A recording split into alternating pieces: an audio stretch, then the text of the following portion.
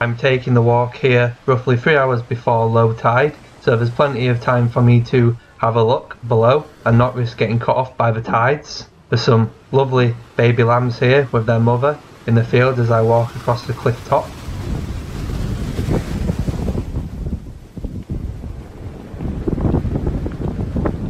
I'm just passing the famous Whitby Abbey, which was a 7th century Christian monastery, and over there in the distance you can see the cliffs of Sandsend. Just make my way down the 199 steps. Last time I came to this beach I did find a really worn little vertebra. Just by the steps over there. That was a very one-off lucky find. It does make you wonder how many people walk past it. The tide is right out now. If you do enjoy watching my fossil hunting videos and you are interested in seeing some more, please hit that subscribe button and give the video a like if you've enjoyed it. It's absolutely full of sand again. Last time I was here it was totally sanded over. Very big sandstone fall over there. Probably worth a look around this area to see if there's any jet knocking about. It's all really soft stuff. Decent looking nodule. I'll put it in my bag and give it a tap later on. Big modern day shell.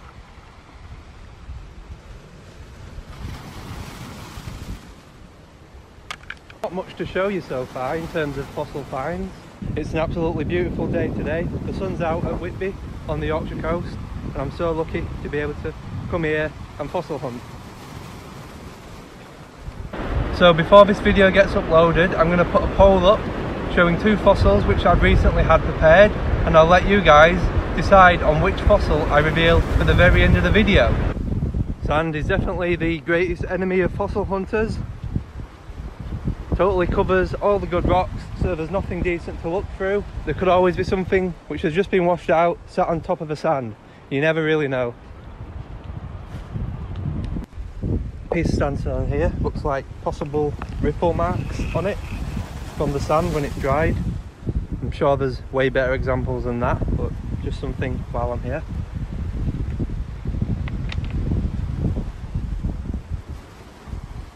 A duck in there, pretty far gone to be fair.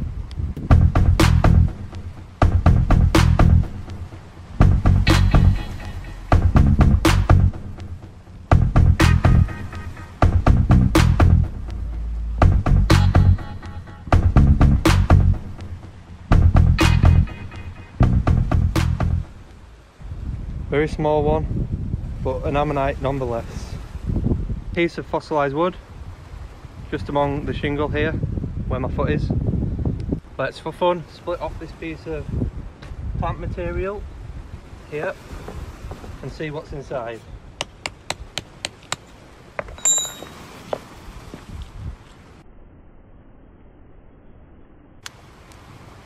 Basically what I'm looking for is proper plant ferns.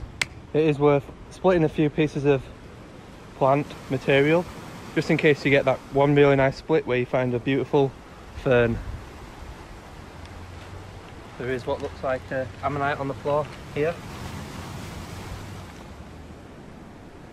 Quite wave worn, but yep, an ammonite. Could this be a really nice hildostrous ammonite? Hopefully it's not been split open.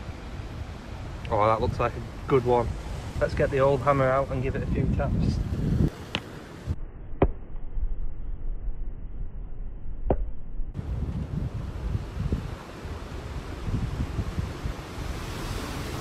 Great. It looks like it was totally empty.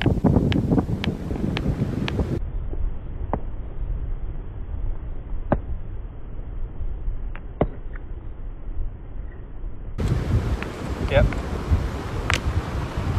Big old crab there.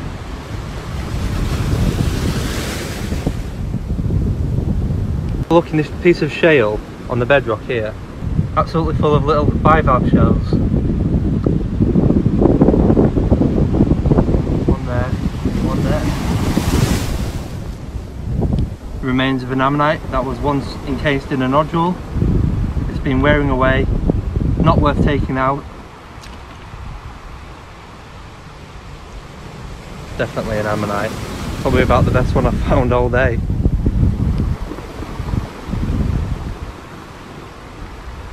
Any ideas what this is? Possibly heavily pyritic wood or fish bone.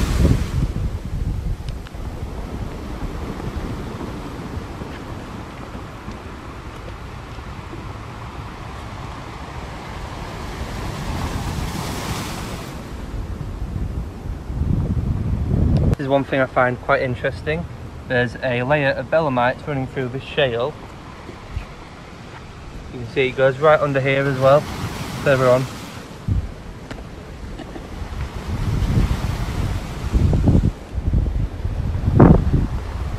Tiny ammonite there. Should all be there as well.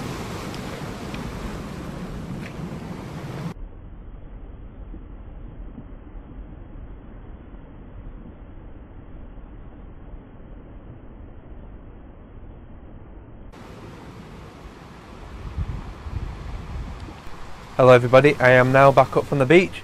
A few days ago I did put a poll up on my channel asking you guys which fossil you'd like to see. Now it's been fully prepared.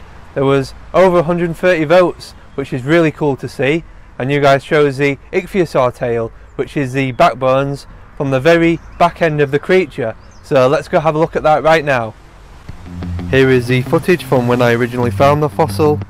I was in the right place at the right time, and I could see that there was something special inside because there was two vertebrae poking out from either end.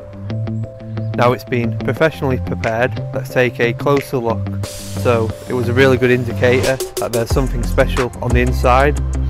Inside the nodule there were 8 lovely ichthyosaur tail bones.